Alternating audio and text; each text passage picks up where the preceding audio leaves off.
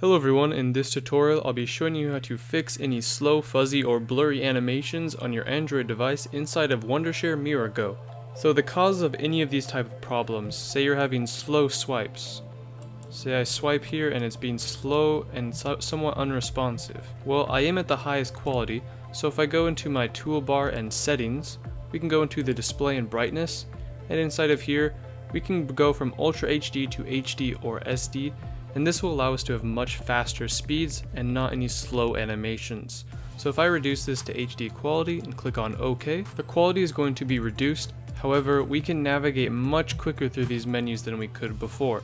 But everything is contained inside of these resolution settings. For the most part, changing your quality is going to change your clarity as well as your speed. It's a trade-off you have to find the middleman of. So I would look into doing Ultra HD quality, whether you're doing gaming, recording, or taking screenshots. It's usually the best, but if you're having trouble running it, just realize you're going to have to reduce the resolution. That is it for this tutorial. I hope you guys enjoyed. That is how you remove any blurry, fuzzy, or slow animations or images on your Android device inside of Wondershare MirrorGo.